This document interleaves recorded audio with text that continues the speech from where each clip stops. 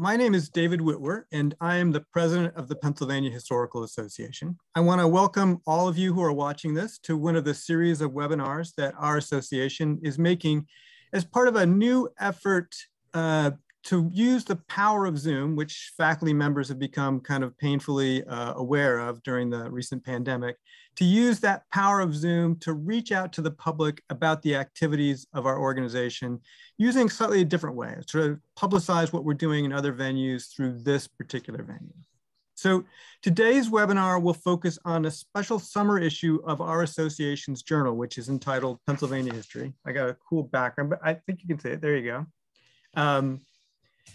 This issue was entitled Rethinking 18th Century Pennsylvania's Borderlands. It was quite a fascinating issue with really wonderful articles. And we're going to be hearing today from the journal's longtime editor, Linda Ries, as well as the guest editor, Timothy Shannon, and two of the contributors to the journal, both Paul Newman and Jonathan Burns.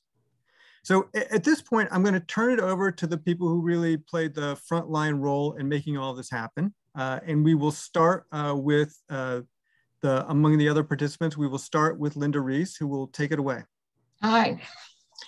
As David said, I've been editor of Pennsylvania History, a journal of Mid-Atlantic Studies since 2014. We try to do a special theme issue at least once a year, of which this issue is the latest. Last year, we actually did a double issue on commemorating women and gender rights in honor of the 19th Amendment. And I will add that next year, summer 2022, we're going to do a special issue on disability rights in Pennsylvania history, edited by Dr. Dennis Downey, retired of Millersville University. And if anyone has an idea for a future special issue or an article, I'd certainly like to hear about it. So this issue grew out of a session that we had in the PHA annual meeting in Lancaster in 2018, and it was called What's New on the Old Pennsylvania Frontier. And it was a way to examine the new research that's being done, blending archaeology with history, and that sort of thing. So during while the meeting was progressing, we thought, Carla Mulford actually suggested we contact Dr. Timothy Shannon because he is well qualified to talk about the frontier in Pennsylvania history. And I will introduce him now. We're pleased to have him as guest editor. Professor Shannon teaches early American, Native American, and British history at Gettysburg College. And his most recent book is Indian Captive, Indian King, Peter Williamson in America and Britain. So without further ado, Dr. Shannon, please take it away. Thank you very much, Linda, and hello to everyone on this Zoom conference, and hello to all of you who might be watching this and learning a bit more about this special issue. I want to thank Linda for thinking of me in the role as a guest editor for this. I was at the PHA meeting in Lancaster that she just referenced, and as I recall, there was the session that she specifically referred to, but there were several other sessions that talked about 18th century Pennsylvania history that I think is an indication of the degree of interest among current scholars about what we would call the Pennsylvania frontier. And so that is part of the inspiration of this special issue. In my introduction, I tried to take the opportunity to talk a little bit about the historiography of the Pennsylvania frontier, in particular, starting with this question of what's the difference between a frontier and a borderland. If you're conversant in early American history these days, the term borderland or borderlands, sometimes it's rendered in the plural, has become increasingly popular, certainly within the last 20 or 30 years, and it's used to describe all sorts of regions across North America, in some cases elsewhere in the Americas, in which native peoples and colonial peoples collided, and oftentimes imperial powers got involved in the mix as well. And of course, if you've studied Pennsylvania history, you know that sounds like the textbook story of the meeting of colonial peoples and native peoples in Penn's Woods, starting in the 17th century and continuing through the era of the American Revolution. And many great historians in the past, you know, have written about this. Certainly when I was in graduate school, the significant figure here was Francis Jennings. And since then, certainly Jim Merrill's book, Into the American Woods, which is now 20 years old, you know, was a very significant work of historical scholarship that dealt specifically with the Pennsylvania frontier. And the distinction that I drew in my introduction was that you know, Borderlands emphasize the meetings of people, if not on equal ground, at least neither side has the ability to control affairs. And so that really its emphasis is on the quality of negotiation that goes on between natives and newcomers in places where nobody really holds the upper hand in terms of military power or political power. And that even though many of the books that I cite as recent studies of colonial Pennsylvania still use the word frontier in their title to describe their topic, they're really doing Borderlands history. And I think if we're aware of this, it helps us, I think, orient Pennsylvania's history, the mid-Atlantic region's history, into the wider historiographic context of what's going on now when we study early American history, especially this continental focus that it has recently acquired. And so we have in the issue 4 articles. 2 of our authors are not here today, and so I just want to mention their articles. Scott Paul Gordon, Fishing for a Few Moravians on the 18th Century Pennsylvania Frontier, is an excellent study of the Moravians' efforts to proselytize, not just among Native Americans, but among other colonial peoples on the 18th century Pennsylvania frontier. And Christopher Ryan Pearl's Becoming Patriots, The Struggle for Inclusion and Exclusion on Pennsylvania's Revolutionary Frontier, is about a community of Scots-Irish squatters on the western branch of the Susquehanna River during the Revolutionary era. Another really great article. And then there is a comment on all 4 articles by Patrick Sparrow, who's written extensively about the meaning of frontier in colonial Pennsylvania. So I do recommend that everybody take the opportunity to read all of these articles. But now I do want to address the 2 articles that were written by our other 2 guests here today. Paul Douglas Newman is a professor of early American history at Pitt Johnstown, and his article is titled The 4 Nations of Indians Upon the Susquehanna, Mid-Atlantic Murder, Diplomacy, and Political Identity, 1717 to 1723. And Jonathan Burns is the director of the Cultural Resource Institute at Juniata College, and his article is titled The Fort Shirley Site, A Nexus of Archaeology and History on the Pennsylvania Colonial Frontier. Paul, I would like to start off with you and ask you if you could just give us a general overview of your piece. And if you don't mind, tell us a little bit about how it fits into your broader research and writing these days. Thank you, Tim, very much. And thank you for writing that wonderful introduction to our volume. This piece began for me a long, long time ago now, back in the 2000s, after a conversation with a friend and mentor, now departed, Bill Pensack of Penn State University.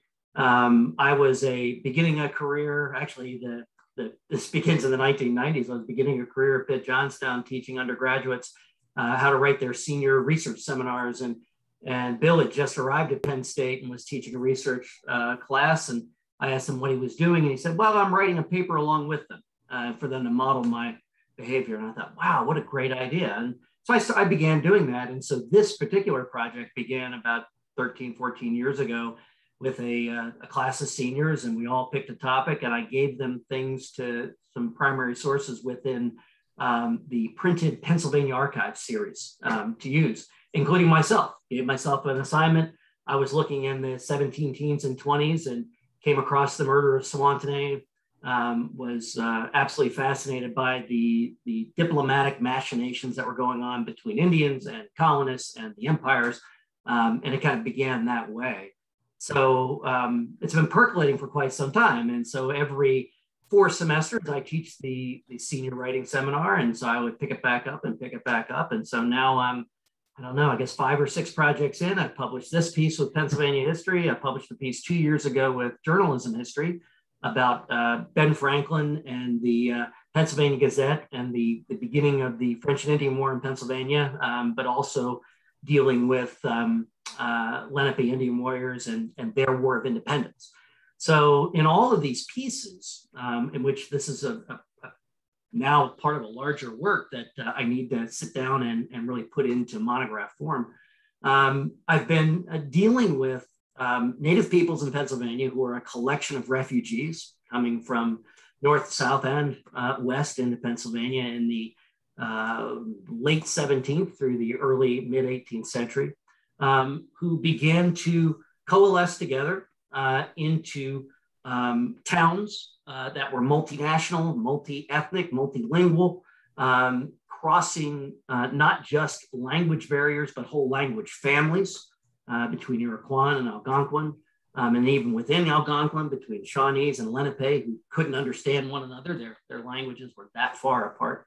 And yet, who very, very quickly, and David, who is a scholar of labor history, would be quick to recognize this, that very, very quickly overcame those linguistic barriers and joined together as a labor union would in order to face a greater exterior threat.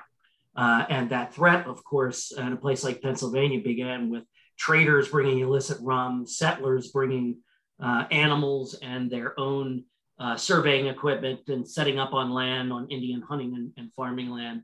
And then, of course, the empires themselves who were gunning for that land. And so in Pennsylvania, I begin to see really very early, after Penn's arrival in the 1680s and 1690s, are these nascent efforts, beginning with the Lenape in the Delaware Valley and the erstwhile Susquehannocks, our Conestogas, Gandestogs, Mingos in the lower Susquehanna Valley, who begin to find ways to politically ingratiate themselves and then to use diplomacy with colonies, whether it's Pennsylvania, Maryland, Virginia, New York, sometimes all 4, sometimes 2 at a time. And then through those colonies, empires, Great Britain, France, the Dutch, in order to find a way to play all of those entities off one another for the purpose of establishing nations and nationhood and national sovereignty and sovereignty over land, farmland, and trading rights.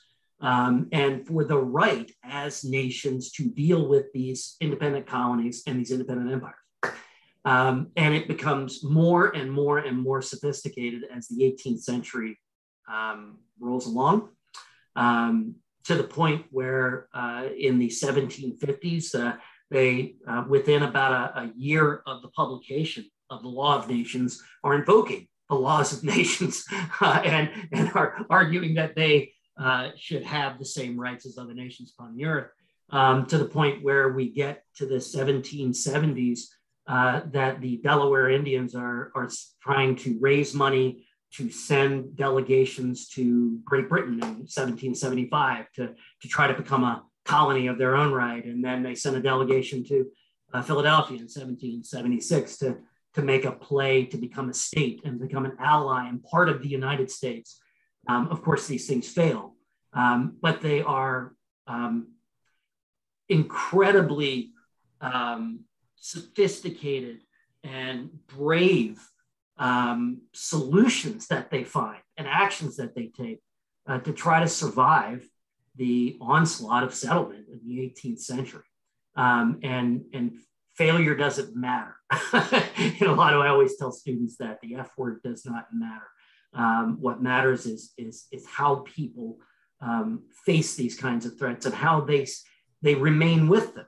And so these multinational kind of responses become pan-Indian responses by the end of the 18th, early 19th century. And then in the 20th century, become multinational responses again, in response to the termination efforts of the 1950s through 1970s, where you see nationalities that have been pushed sometimes, like the Shawnee and Delaware, onto common reservation lands in places like Oklahoma, where they work together politically and diplomatically, still trying to assert sovereignty.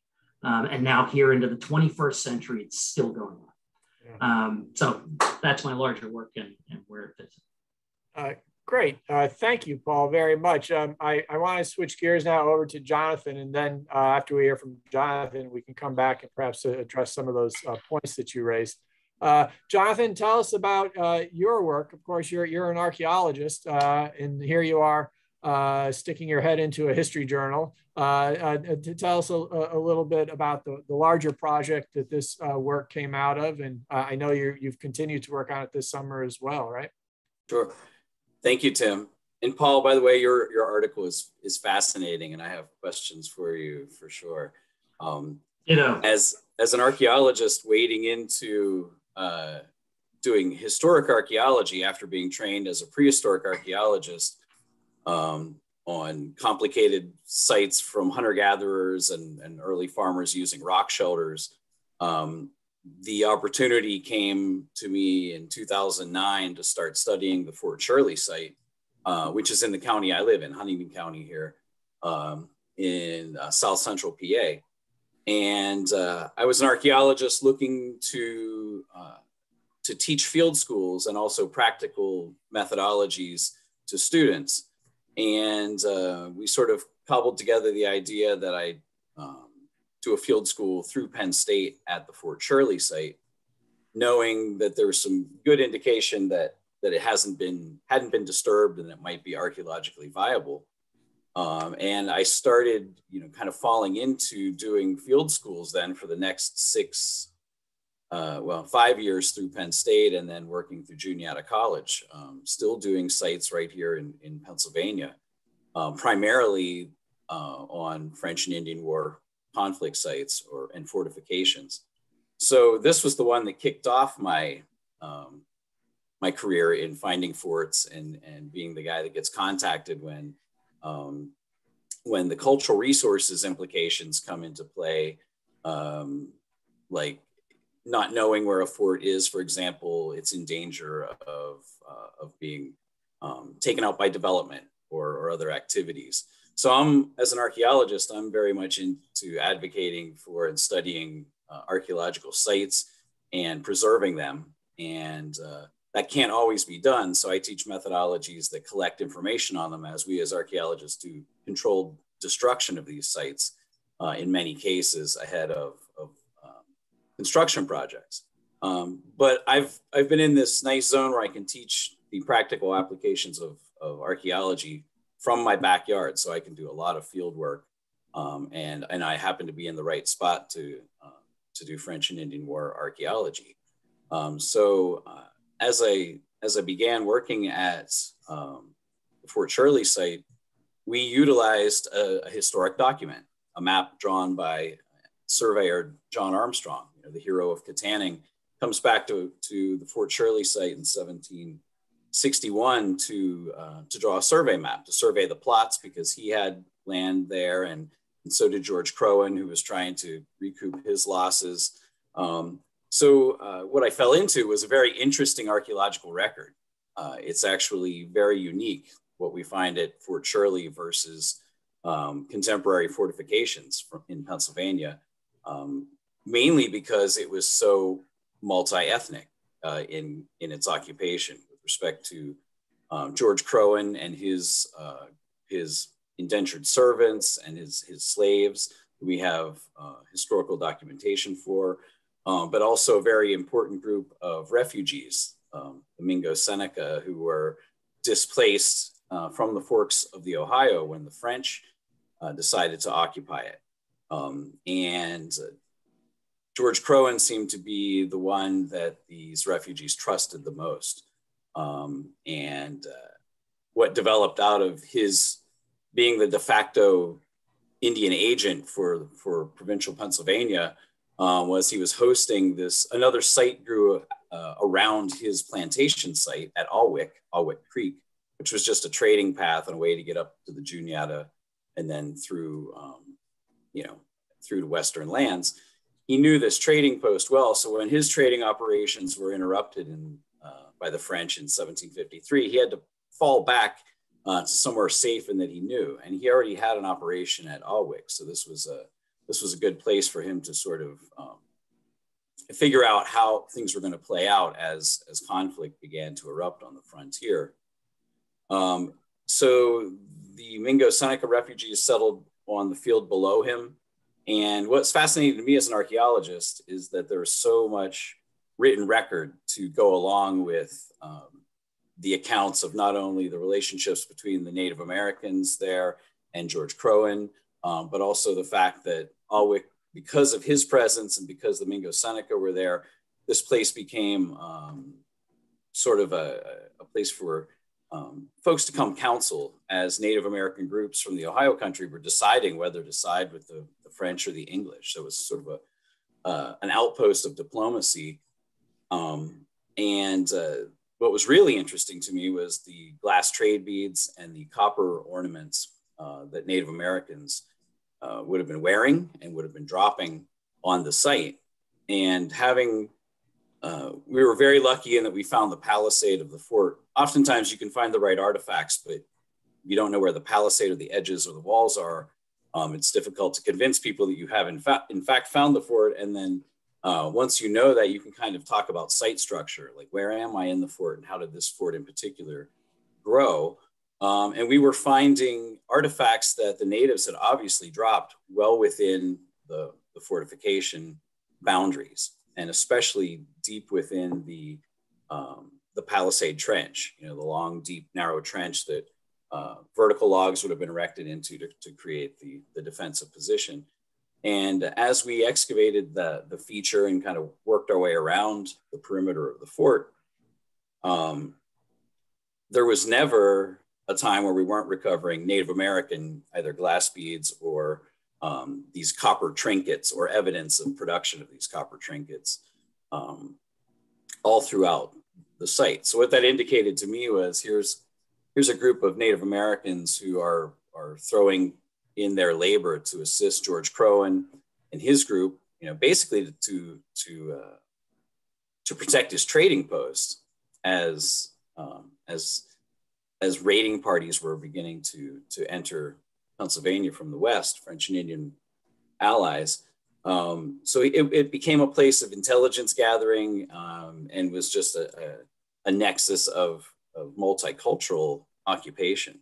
And being able to see that in the written record and the archaeological record is extremely interesting to me.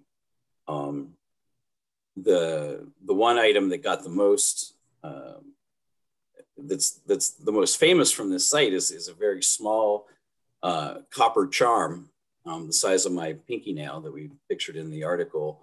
It's Arabic script and stamped onto a very small token, which would have been worn to basically connect someone to their religion, which is the Muslim religion. It's Arabic script, it's stylized, it says no God but Allah. And it has a tiny chain that wouldn't been a gaudy display of religion. But if we had found a crucifix, we would have been assuming that there had been a devout Catholic on site. Where in this case, this puzzled us to the point where I think what we have is a rare piece of material culture from the slave trade, from the early slave trade. I have a colleague at Juniata College, Ryan Mather, who does isotope work, and we actually nicked a little piece of the broken chain off, and he was able to source the copper to Cornwall, England, and that sort of helped us. With archaeology, you never know. With 250 years passing, how items can come to rest, and to make sure we could associate it with the occupation, we wanted to be very careful. I contacted Sylviane Diouf, who's the foremost scholar in Muslims in colonial America, and we chatted, and she looked at the item and said she'd never seen anything like it. so that, again, it made me realize that it's rare, but the fact that it was stamped makes me think that there are more out there. Luckily, it's on display currently at the Museum of the American Revolution in their display on religion on the frontier. And I'm hoping that with all the millions of eyes that go past the display, that sometime someone is going to give us a little bit more information about a sister piece to this item. But until this point, it seems like it's just a very rare piece of material culture linking back to what we already suspected from the written record.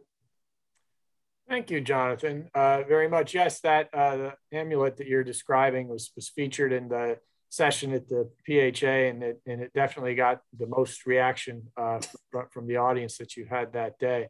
What I think both of your articles do in an excellent way is remind us that the backcountry of Pennsylvania was a crossroads of the world in many respects, certainly in terms of the different ethnicities of colonists that were meeting out there, Scots, Irish, Germans, English, and so forth.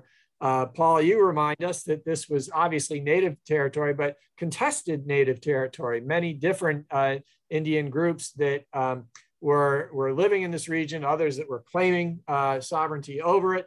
I like that image you give us of, if we look at Oklahoma today and we look at how the history of the United States has led to these various native groups having to amalgamate, in these partnerships on this reservation land in Oklahoma. That's pretty much exactly what's going on in the lower Susquehanna Valley in the late 19th and early 18th centuries. Both of you remind me that when we look at it, it reminds me of what chemists do, with a microscope. When you look at something on the slide with just your plain eyes, it looks like a solid, and it looks like the borders are very well defined. But when you put it under the microscope, things break up, and you see a lot of the component parts that are making up whatever that is a sample of. And that's exactly what your articles do for us in this particular issue of Pennsylvania history. Linda, I'll give you the last word if you'd like. Just a couple of observations. I'm sitting here thinking of your introductory essay about frontier versus borderland, the word. And just to muddy the waters a little, I looked up the origin of the word frontier is actually French, but means borderland. On the other hand, and I'm also thinking of Star Trek, the final frontier, space. That implies that there's no end to it. And Star Trek would not sound the same if it was space, the final border. So, border implies there's a line there somewhere, but frontier implies there's no line. And I also, I'm a former archaeologist turned archivist and historian.